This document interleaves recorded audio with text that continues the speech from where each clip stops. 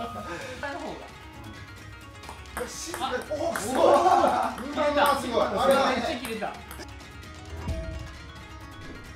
い、ということで今日は小島コーチに来ていただきました。よろしくお願いします。お願いします。今日はですね、小島コーチペンの YG サーブを主で使われていると思うので、この YG サーブをちょっとペンのやり方としてちょっと教えてもらいたいなと思うので、よろしくお願いします。はい、お願いします。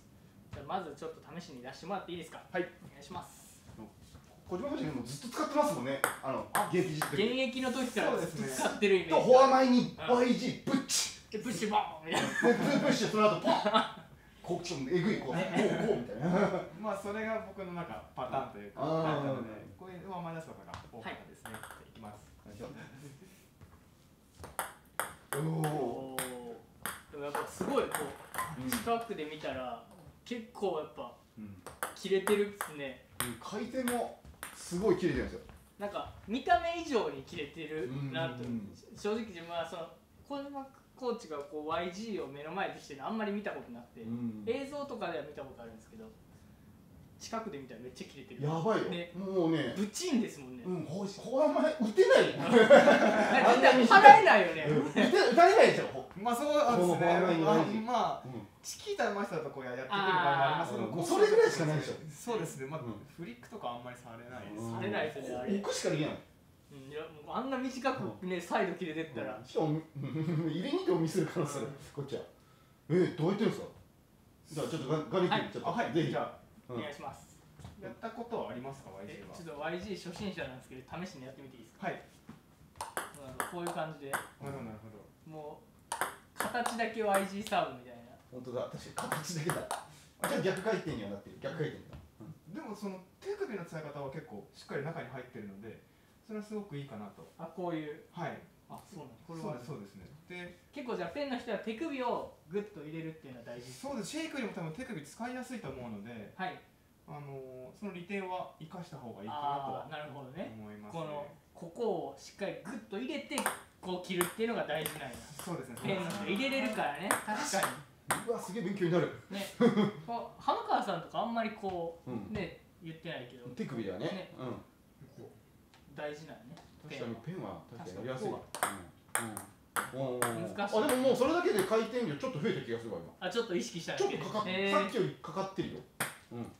ほんまちょっと意識しただけ。スイングとしては綺麗だと思うので、はい。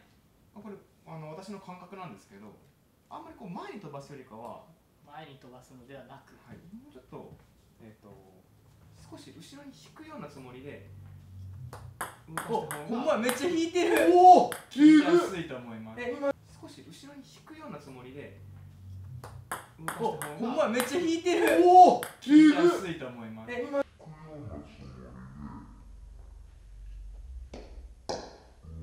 綺麗めっちゃ。ね、すごいこっから見たらこうよ。こう。だいぶ後ろ？こう。だいぶこう。なんかね、自分はやっぱこう前にこう。そうだね。こうやらんとさ、なんか飛びたいイメージある。ラケット前にこういう。そうすると飛びすぎちゃって長くなっちゃうと思うので、ちょっとそっち側に振る意識で。こういう感じなの。なるほどね。すごいすごい。めっちゃむずいこれ急に。でも飛ばなくなるね。飛ばなくなる。短くはなると思いますその方が。一気に。そういうイメージ。なるほど。めっちゃ勉強になるやん。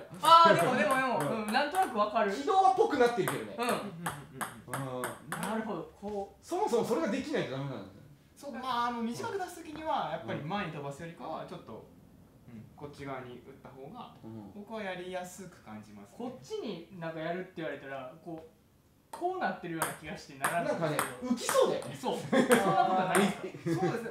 実際に当たるときにはここで当たってるわけじゃなくて、ここで当たってると思うので。なるほど。ここで当たってるけど後ろに。こうやった方が勢いがラケットに勢いがつく。なるほどね。当たる瞬間はこう下に向いてるってことですか。多分ボールの下の方。ボールの下の方打ってるんじゃないかなと。こっちで当たってるのかこっちで当たってるのかってどっちなんですか。縦で当たってるのか横で。もう多分横ですかね。ほぼ真下なんマジ勉強になる。めっちゃ下やね。多分その下どういういうサーブしたいかにもよると思うんですけど、はい、フリックされたくなかったら下強くした方がいいと思うので、よりこう縦というか水平でもうだからこう真下みたいな面でこういく方がいい。浜川さんも真下こうっていうその面、その面。ペンだとやりやすいね。ペンだとやりやすいと思う。シェイクだとさ、ここの面痛いんだよね。痛いんですよ。こう、いてててててってなっちゃって。あんまりラケットはじゃあ立ててこう切ったりはしないっていうことですか？こういう。こういうことですか？そうですね。っていうよりはこっちなんですね。こういう。まあそうです。でもなんかちょっとイメージとしては、もうちょっとこっちが出た方がいいと思います。後ろ？前じゃなくて。じゃあおへそがこうあったら前で打つんじゃなくて後ろで打つってことですか？後ろで打った方が僕はやりやすいです。こう。こうやる。なるほど。でもなるほどね。ただこれって確かにこのおへそより絶対後ろ、体の半分より後ろ側に、右半身側に行ってる打球がそうです。懐っていうか。ほんまや。確かにね。なんか力この辺でやってもいいんですけど、むずい。僕は難しいです。へえ。ちょっとやってみる。こっちでやる習慣がない。やる習慣がなさすぎる。当たらんけど。めっちゃでも止まるね。止まる。もっと止まるね。それでこれで切るんやね。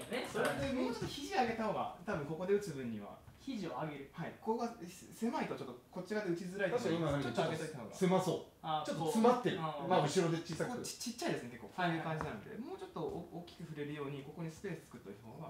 脇開けるような感じで。それ勉強になるな。めっちゃむずいでも。でもなんか雰囲気ができてきてるちょっとずつ。雰囲気当たるだけ。でもすごい切れてる。すごい短く切れてるな。当たらないっていう。当たらない時はどうしたらいいですか？当たらない時には僕は結構当たらないことはあるんですけど、トス低くします。まあルールで許される範囲で、そうちょっと低めにして打つと、ちょっと低めにして打つと、ちょっと音がプスッって。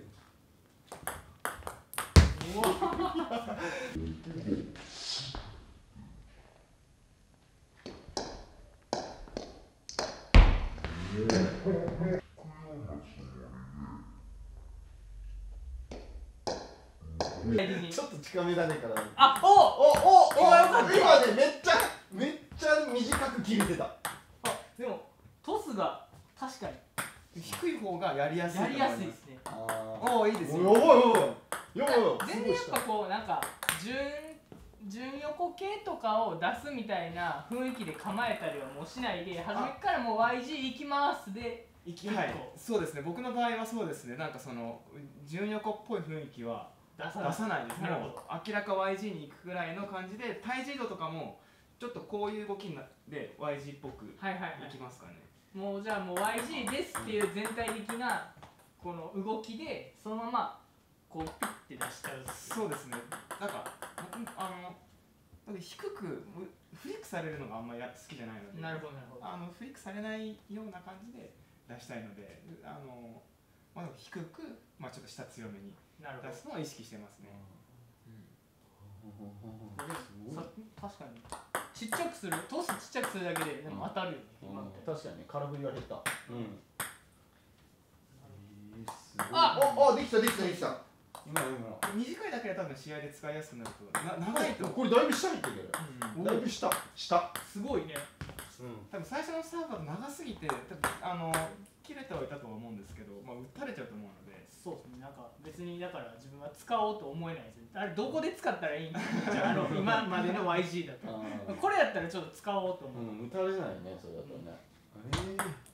切れるわこれ。それさ、小島コーチだったらさ、いつもさ YG フォア前出してバックプッシュで次狙うってあるじゃないですか、形的に。ガネ君だったら左でも使える？使えると思いますね。こっち YG 出して、こっちバックにつきやすいと思う。そうだね。クロスの方がバックにプッシュ、バックに来やすいと思う。そうですね。回転して。くるよね。しかもつっつき系。普通だったらバックにつついてくると思うんで、向こうとか、もう一回こっちでもいいですし、ミドルとかでもいいです。使この戦術、小島コーチの戦術、めっちゃ使いやすい。ガネ君でもね、めっちゃむしろしかも強い人にもできる。そう使いやすいんじゃないかなと。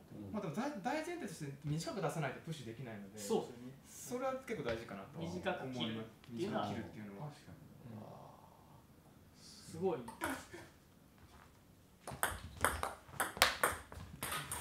オッケー。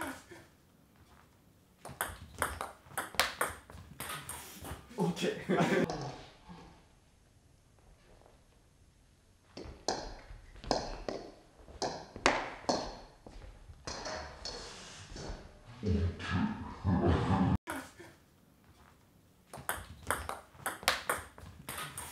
オッケー。って巻き込みでも思えちゃうけど、YG ってやっぱ回転ほんまに普段見てないから分からんから、こう添えに行っちゃうから、添えに行ったところしっかりパーンとか、裏の人やったらね、ペンドラの人やったら回り込んでドーンとかってすればめっちゃ得点になると思う、やっぱり。ね。ちょっと小島コーチのちょっと一つ気になったんですけど、昔がその YG をこの覚えた時って。どうやって覚えたとかなんかあります？覚えた時なんかそのいつを頃ですか？高校生です。高校1年生の頃ですね。1年生でもう YG が出せるのすごく。いやでもその試合で使えるような試合ものじゃなくて、やっぱ大事な場面で出したら誰から出ちゃって打たれるとかっていうのもあったので、まあちゃんと使えるようになったのは2年生になってからとかですかね。なんか。高2ぐらい、高2でも YG 短く出す、大体コントロールで大体できるようになってるっていうのはすごいな。難しかったですね、最初。やっぱりまあさっきのガネさんみたいに当たんないとか、長くなっちゃうとかっていうのがあって、そこからうまく短く、低く出せるように練習していきましたね。バックに長くはあまり使わないですか？バックフォア前が結構上手な人とかだと、バック前とかバックロングとか使ったりもしますね。なんか粒高とやると結構みんな安全にレシーブしてくるというか、フォア前にこう出すとあんまりリスクを冒してフリックとかしてこなくて、バックにこう突きしてきたりすることが多いので、それだけで勝てるんだったらもうそこしか出せないですし。なるほど。ここからプッシュずっといってそこからの試合運びあんまり変えないですね。でもちょっと変えた方が良かったりとか、ちょっとレシーブうまかったりしてあんま展開良くならなかったりとか、もっといろいろ使った方がいいなと思ったら、もちろんバック出したりフォア前出したりバックも出したりとかっていうのをいろいろ使い分けますね。なんか YG サーブ練習をとにかくしまくった感じですか？そうですね。そうですね。YG のサーブ練習はしましたね、結構。ちょっと一つ聞いていいですか？どうぞ。握りは変えないんですか？握りはそうですね。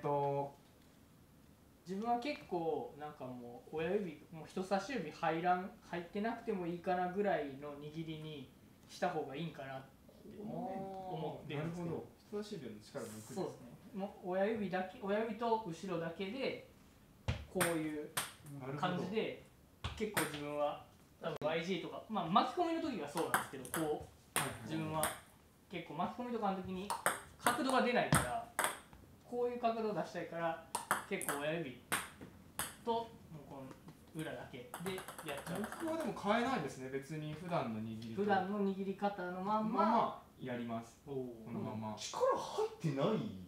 そうじゃない。力そうだね。なんかガネ君は結構なんかビシッと握って力入れる見ててこう。なんか個人って分かんないけど、なんかこういう感じじゃない。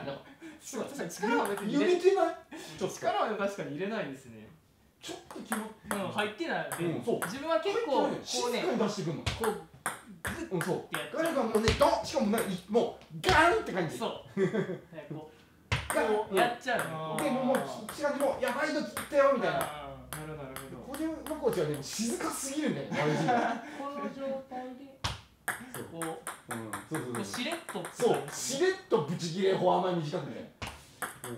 しれっとはやっぱりそこはあれだね、上級者の感覚なんだろうね、きっと。こういう感じ。でも今しれっとできたね。ちょっとねしれっと。でも力抜いておいた方が切りやすいんじゃないかなと思います。最初から入ってるよりかは。力抜いておいて。当たる瞬間にちょっとクッて入るぐらい。そうですね。打つ前に結構しっかりここに入れることが個人的には大事だと思ってて。中に。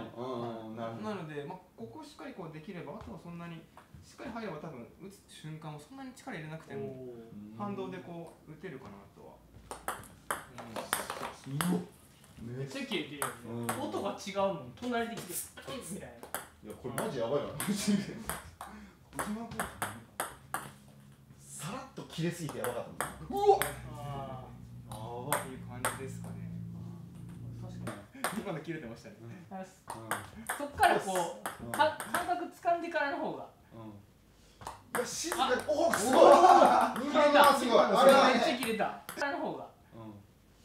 いや静かに。おおすごい。2番がすごい。あれめっちゃ切れた。めっちゃ切れてる。